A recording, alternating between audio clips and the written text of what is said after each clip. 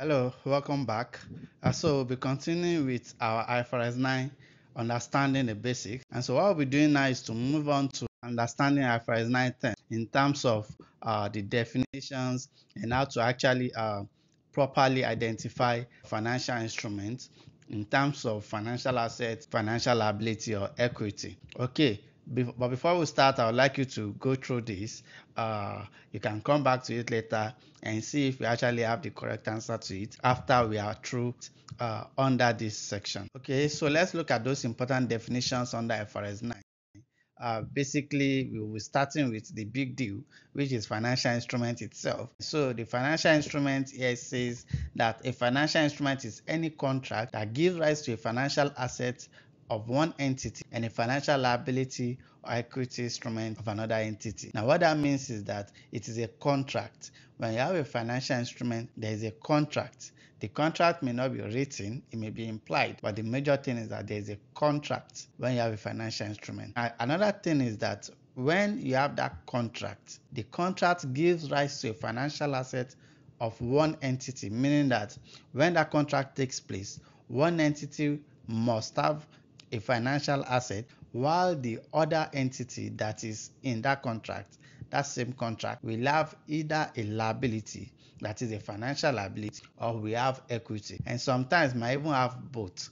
That is, the other party may have both a liability and an equity. The major thing is that when it comes to a contract that has to do with financial instruments, there has to be at least two parties involved. The one party will have a financial asset while the other party will have a financial liability or we have equity. We'll look at each of these components shortly. Okay, so let's look at an example for financial liability. We said that when you have a financial asset, you must have a financial liability or equity. So when it comes to a financial liability, when you have a financial asset, so for example, if you decide to loan your friend some money, what would have happened is that you send money to your friend. You that you are sending the money, you are expecting your friend to actually pay you back. And so what you will do is you record a financial asset because you have released cash to your friend, and then your friend will record a financial liability because your friend has an obligation to pay you back. And so in that case, the contract, whether written or implied, already creates the fact that there's a financial asset on one end and a financial liability on the other end. Now, another example could actually be in terms of equity as well. Equity in the sense that, say for example, you are someone that actually likes a particular product. So for example, you are someone that actually likes Nike shoes, and so what you decided to do is you decided to buy some shares in Nike because Nike is actually listed on NYSE stock exchange. Yeah, so you decided to buy shares in Nike, and because of that, you as an investor will have what we call an investment in equity, which is actually a financial asset. And Nike, because Nike has issued shares to you, Nike will be recognizing an equity. And so in that case, there are two parties involved, and there are two parts to the transaction.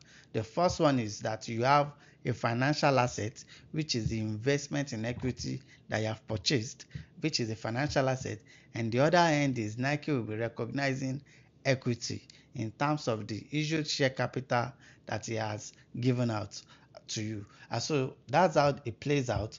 At every point in time when you have a financial instrument, there has to be a contract, and it has to be that there are at least two parties involved, where one party is being favored, the other party will be unfavored. Or it could be that when one has a financial asset, the other has a financial liability, or when one has a financial asset, the other has equity. It is important to identify that because that is the crux of our discussions going forward. So there will be a financial asset somewhere and there will be equity somewhere else. So now let's take the definitions one after the other, starting with our financial instruments. We've talked about financial instruments, and now we are looking at what are the types of financial instruments, which we already mentioned. The first one is financial assets, the second one is financial liabilities, and the third one is equity. And so those are the three major types of financial instruments that we do have.